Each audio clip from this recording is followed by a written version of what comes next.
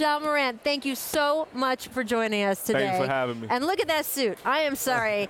That is dressed to impress right there. Looking good all the way through. I got to just start, though. The draft, we're going to get to tonight. We'll talk about that.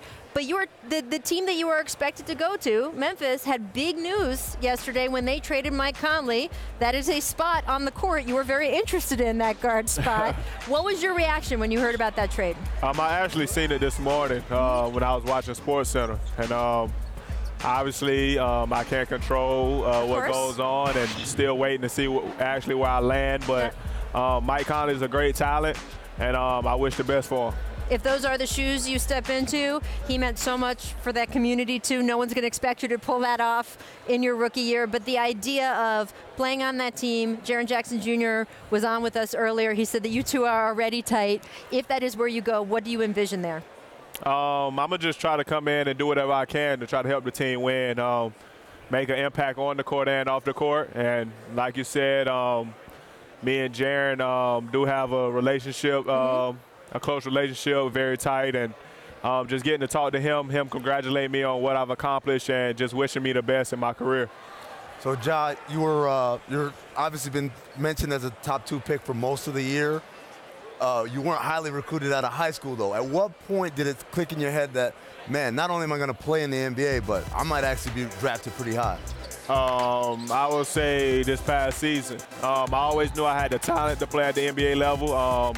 Being under the radar made me question myself. But after this season, I had some great games against some great teams, and my name got out there, and that's when I felt like I would be high in this draft. Why do you think you were under the radar? That's Mike. Oh. Why was he under the radar? I wasn't there in Dalzell. Right? That's where everyone's coming out of now. But it's a question I used to ask myself. Obviously, I only can control what I can control, and my mindset was just to keep working and believe in myself and keep God first, and that eventually everything will pay off. Well, you mentioned you're talking about your dad when you first sat down during the commercial break. You had, to me, the quote of the week when you said at draft availability, your dad was your first hater, and that him giving you a hard time is what helped you, even when maybe some of the draft experts didn't rate you high, that you were like, I'm already Teflon because I have been able to fend off my father's insults to me. How did he toughen you up to get you to this point? He used to call me overrated or say I didn't do anything or I wasn't good enough.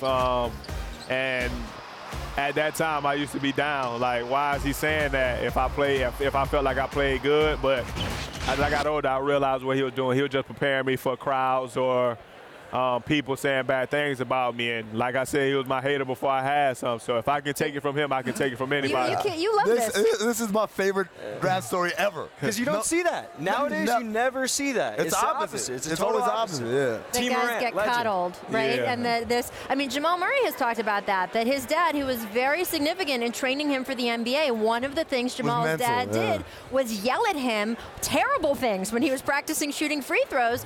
And when Jamal Murray hit 2 of the biggest free throws of his life to help his team advance in the playoffs, he said, yeah, my dad's saying mean stuff to me. That is what got me there. I know that feeling too.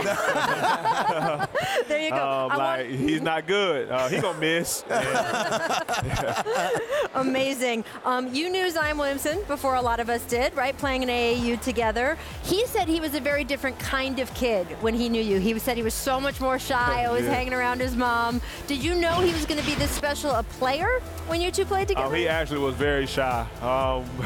We would try to have the team around and just try to joke with him to make him laugh. But like you said, he said he was around his mom, but come on the court and score 30. Right. So, we can't be mad at him for that. But I always knew he would be a great player. I seen it when he was a freshman in high school. And I was just hoping that everything he wanted come true. And I knew he was going to continue to work. And I feel like he'll be a great player in this league.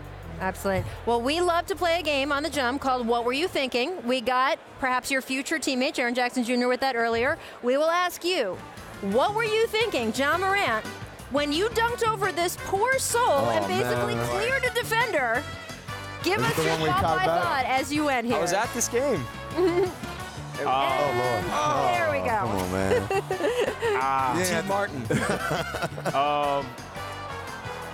He'll just go finish the play. Oh, come on. Oh, man. At the same time, I felt like that was a dumb decision on his part. But like I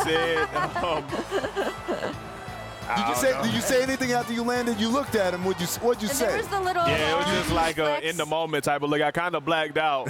So, No air I guitar. really couldn't believe it. Yeah, I couldn't air guitar on that. Yeah. The goggles. You do the goggles. Right, exactly. You were in the gym when he did that. What was the Yeah. reaction of the crowd? Oh my God! Like, Right? This kid might go #1. Right? You know, but There here we you are, and you've emerged, man. Absolutely. And again, wearing a great suit. We do have to get to our buzzer, though, because you are not the only well-dressed person there here tonight. Bol, son of Manute, Boom. is wearing a little spider web. What do you think, guys, of the action on the side of the jacket? I really don't know the meaning of it, but it's very different. It looked And, Right? You saw it up close. I think that's what everybody who in the draft tonight tried to do, be a different in their own way. And I feel like this is the best dressed class ever.